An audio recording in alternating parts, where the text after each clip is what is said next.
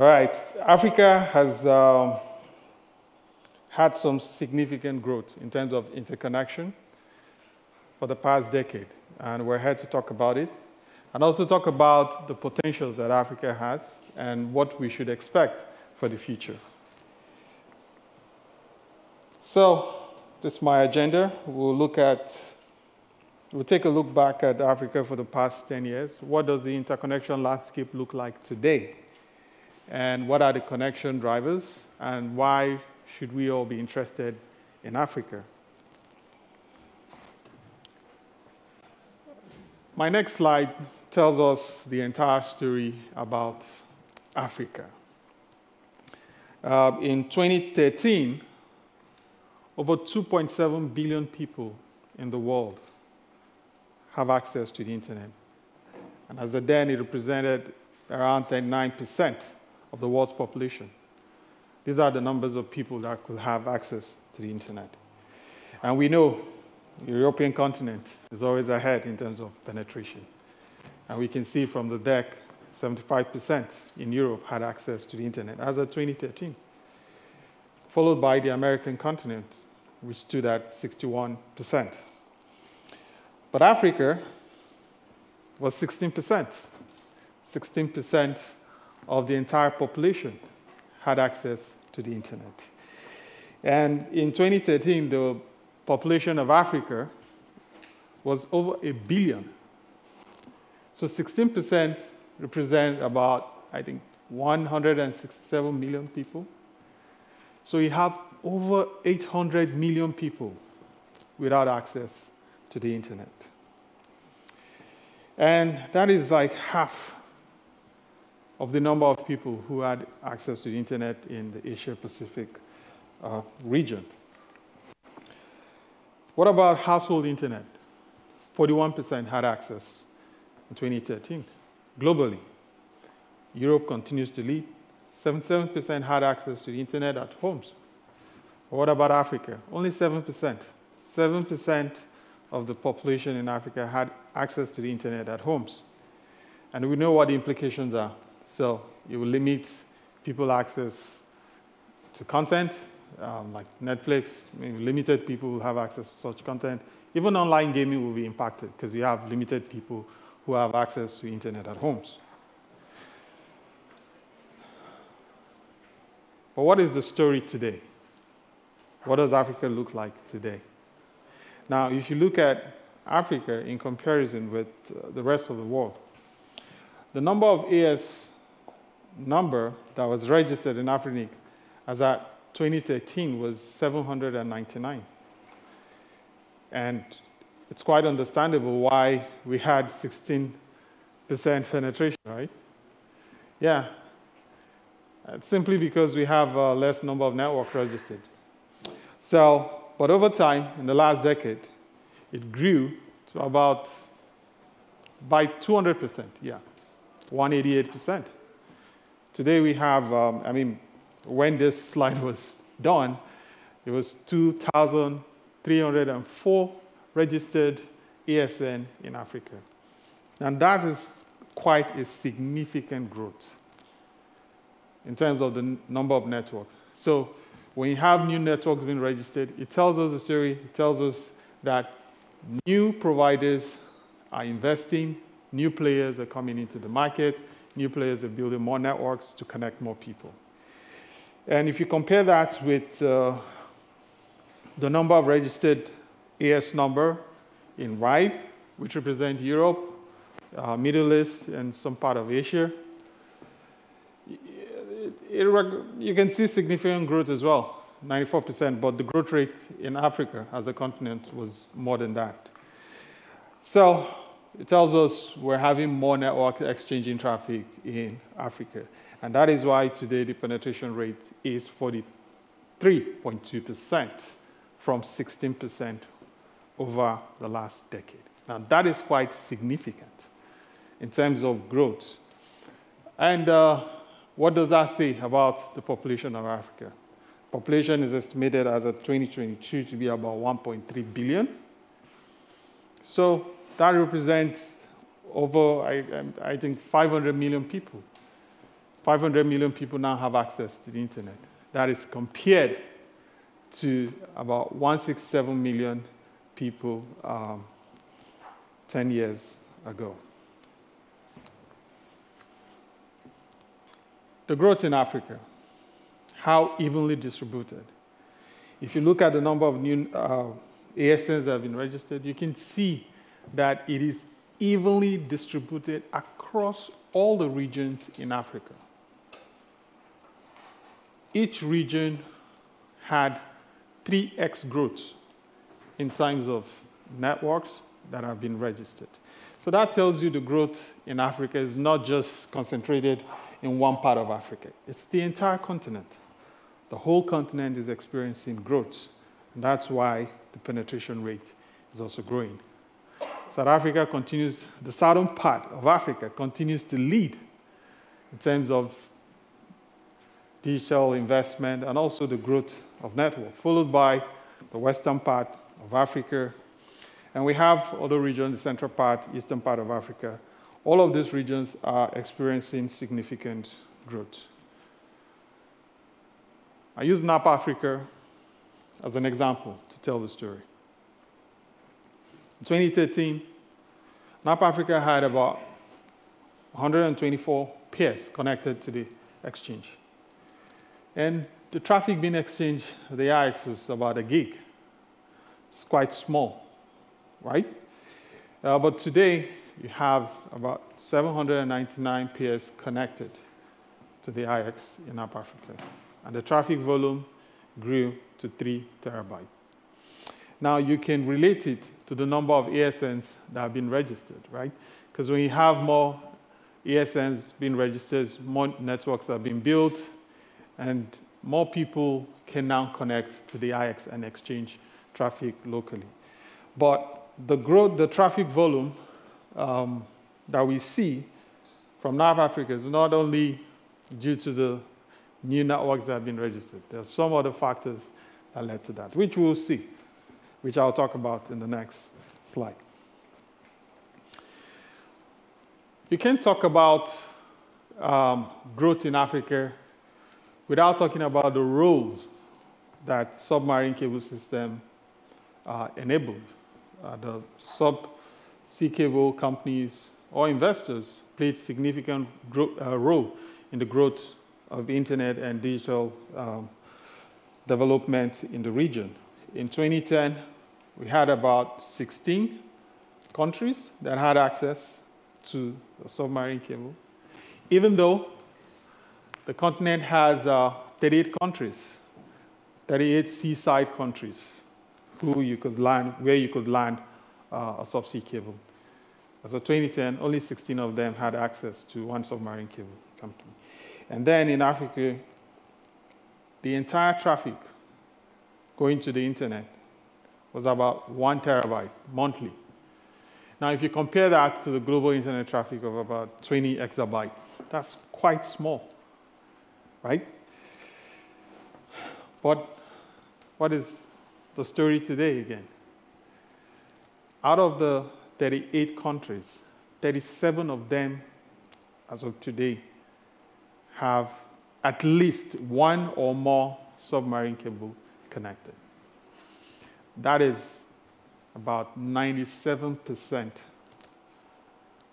access to submarine cable when you look at the 38 countries that you could land. So the whole of the continent is now wired with submarine cables.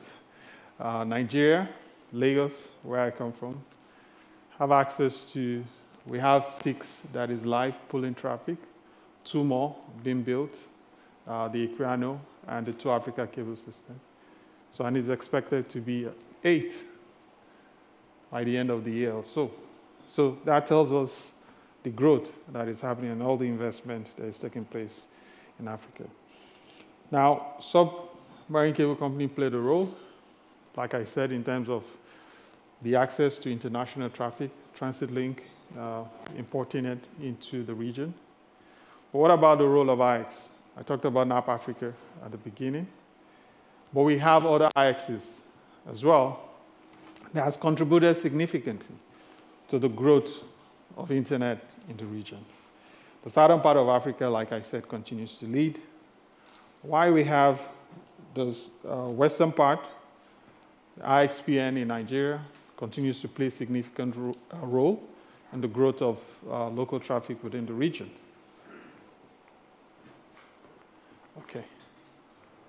Okay. So not only Nico. All right, there we go. Happy it happens to you too. Yeah, thank you. Yeah, so when you look at the public peering in Africa, we'll see that it's quite significant. It's quite significant in terms of growth. From the total internet traffic going out of Africa, 1 terabyte as at 2013, to about 26.4 terabytes of local traffic being exchanged within the region. That is quite significant. And there's a lot that goes into that, from the investment into building new submarine cables, registering new AS number to participate within the IX in the region, and also data centers. Data centers played a key role in the distribution and also internet penetration within the region. You can't talk about IX without talking about data centers, because you need the data centers to collocate the IX and have all the major operators come in to the data center to collocate. And we're seeing significant growth in the investment and build out of data center. And largely this is because of the need to catch content locally. A lot of the CDN providers, the large NSPs, have all seen the need. And even with the adoption of cloud in the region, a lot of people are thinking about Africa, wanting to have their service and edge nodes or a presence in Africa to serve the market in Africa. Today we have 93 data centers already in the region in 15 countries. And it's quite interesting that for most of the countries that you have submarine cables, you also have data center companies, because they plug in the data centers with those huge capacity coming from those subsea systems. Today we have data centers in 15 countries. Now that tells us that we'll still have about 15 more or 22 more countries that will still need to build data centers. And we have investors who are interested, and they're building more data centers. And the data centers demand today is driven largely by the enterprise market, which represent about 95% of the demand. And sub-Saharan Africa, South Africa continues to take the lead, as we've seen, even from all the data, even in the data center space, and we can understand why. They continue to take the lead, followed by the western part of Africa, which is Nigeria, then Kenya, and also Angola. Why Africa? Why is Africa so interesting? And why am I excited about talking about Africa? Yes, I'm from Africa, right? But beyond that, there's quite significant growth in Africa. And there's a lot of demand due to the drivers. Mobile broadband adoption is one of it. Today, Africa has one of the youngest populations in the world. We have quite millions of young people in Africa. They want to communicate. They want to chat. They're on Instagram. They're on Twitter. They're on YouTube. All of these applications are means of communications, and we're having a lot of the young ones adopting these applications as a means to communicate, and thereby increasing the need to get smartphones. We can see growth in smartphones adoption. It's growing. It's projected to grow to about 64% by 2025. What about unique mobile subscribers? It's about 500 million as at 2020, projected to grow to about 650 million. Mobile internet subscription is also projected to grow, but all of this growth is due to new SIM cards being registered and is expected to hit about 1.12 billion by 2025, now which will be about 90% of the entire population in Africa having a SIM card or not.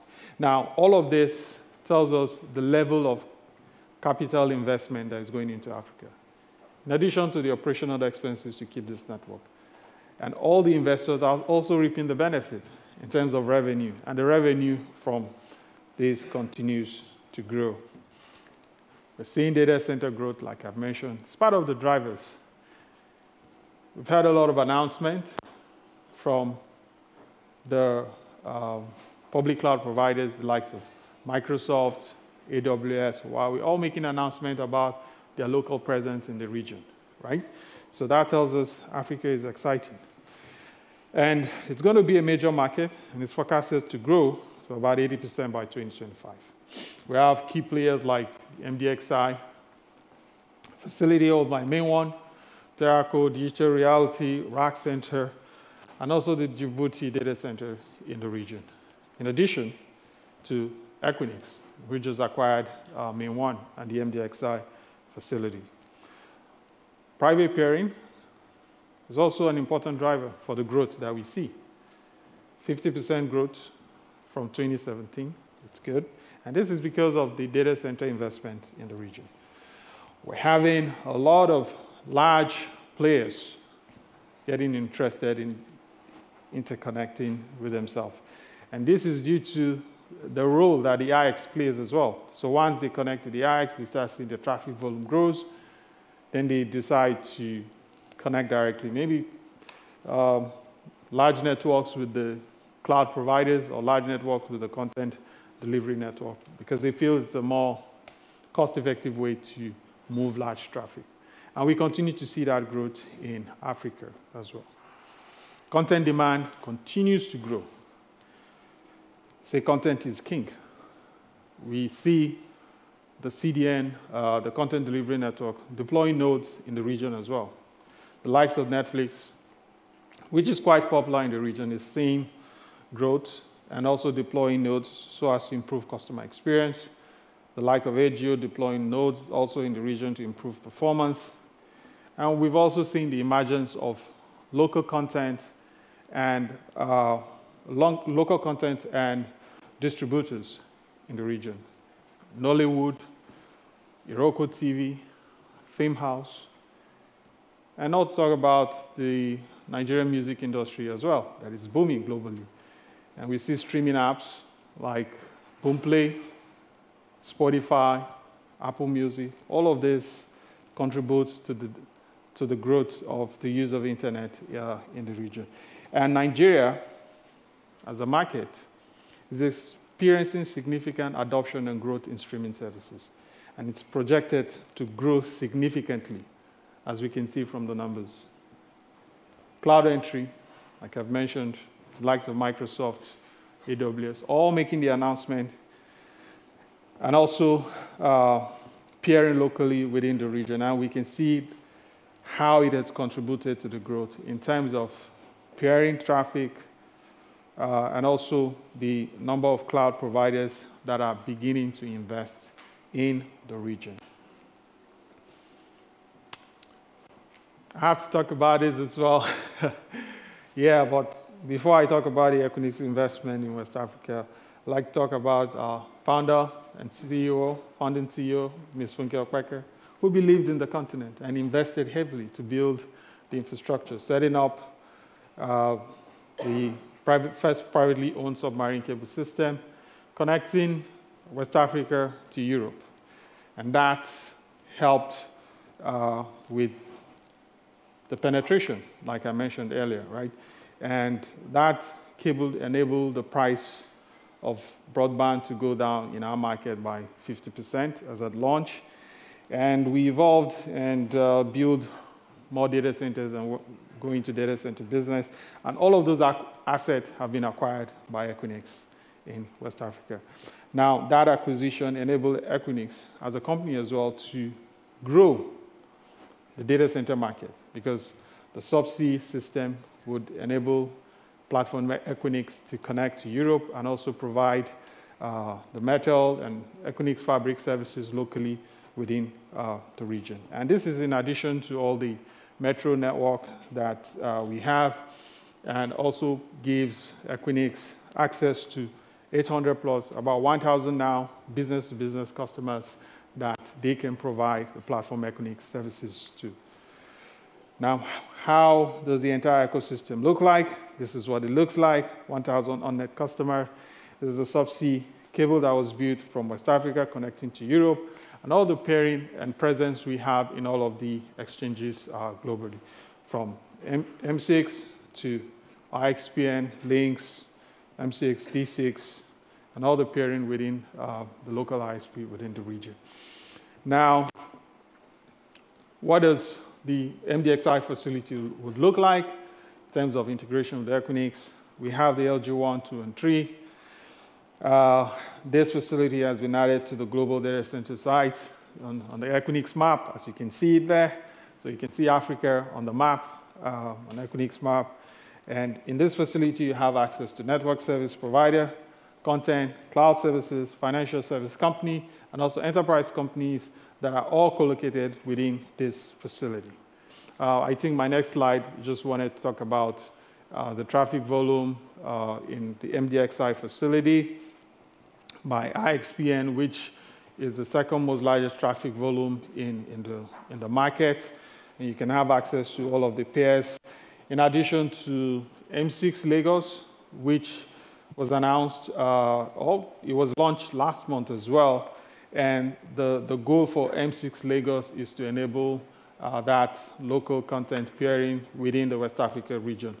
And the IX is meant, that's the M6 Lagos, is meant to complement the effort of the local IXPs within the region, and also enable Lagos to be the content hub in West Africa. So as we can see from the presentation, Africa has a fantastic opportunity. There's great growth potential, both in all aspects of digital inclusion, from subsea investment, the IXS, and also data center. Thank you very much.